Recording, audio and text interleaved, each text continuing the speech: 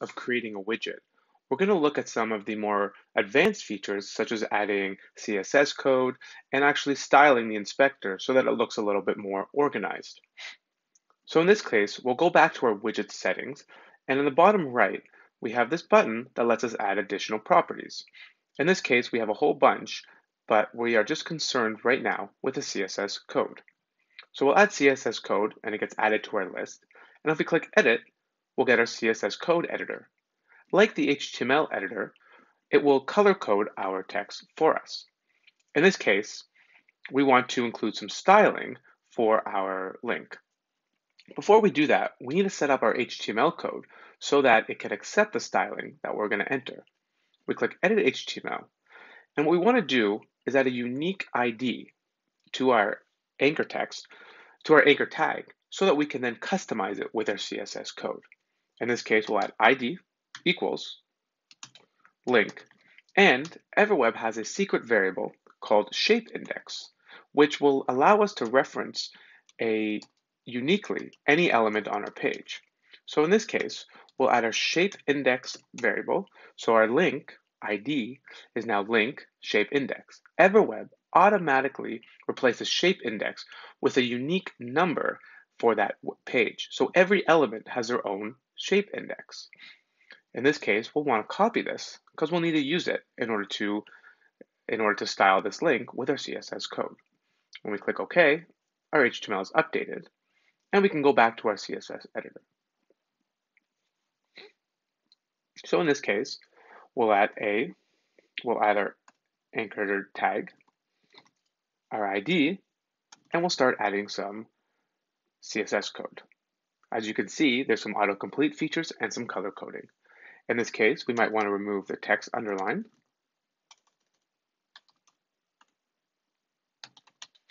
And you'll see that the editor helps us. Next, we might want to add a specific color for our link. So in this case, we'll add color, and we'll want to include a variable. So we need to create a quick control.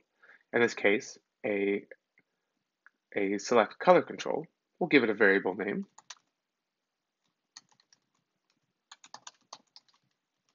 We'll give it a label. And our default value, we can set to anything. So for example, green or any hex code color. We'll click OK. We'll see our variables now added. And when we click OK here, our CSS code is added to our properties. When we go to our controls, we'll see our text colors listed there. And we can save our link. We can save our widget and go back to EverWeb. Remember, we need to click another page, go back to our original page, and when we click that, we'll see that we can now customize the text color. Remember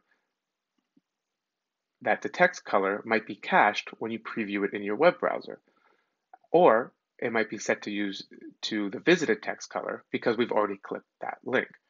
In any case, you could see that the underline has been removed and the text color has been changed. Now, looking at the inspector, it can be a little bit cleaned up and a little bit nicer. So if we wanted to follow standard widget interfaces, we can do so fairly easily from our control editor. So back in our widget editor, we'll go to our controls tab, and we want to separate out some of these options so that it's more organized in our inspector. First, what we want to do is we want to add a label that will be added at the very top of our inspector. So we can simply add a new control and drag and drop our label to the very top of our control list.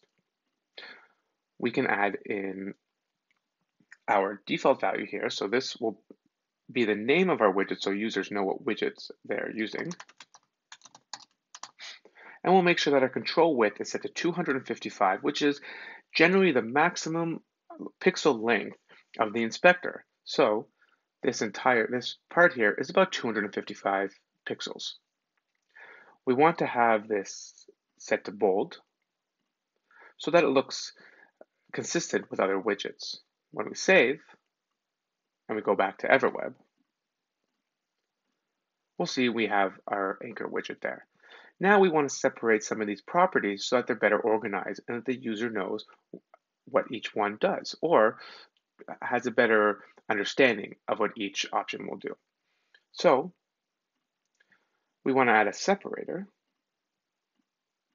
and we'll move that up right above their open in new window, and we want to add another label. In this case, our label should have the same bolding. So we click the bold checkbox. We'll set our width to 255, and we'll add our caption here. In this case, it would be linked behavior.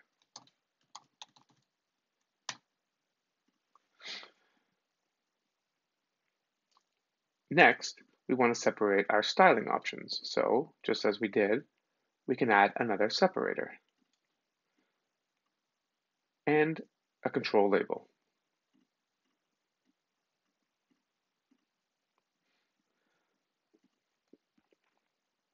In fact, it might be easier if we remove this and simply duplicated one of our original control labels. So I'll duplicate the control. I'll move it down below our separator, and we can change our name.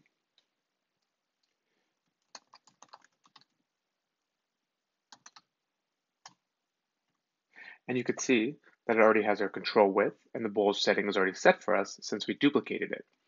We'll just have to enter the actual caption. When we save, and we go back to our editor, or back to EverWeb, we can see that we now have a nicer laid out inspector with our options categorized within these labels and separators.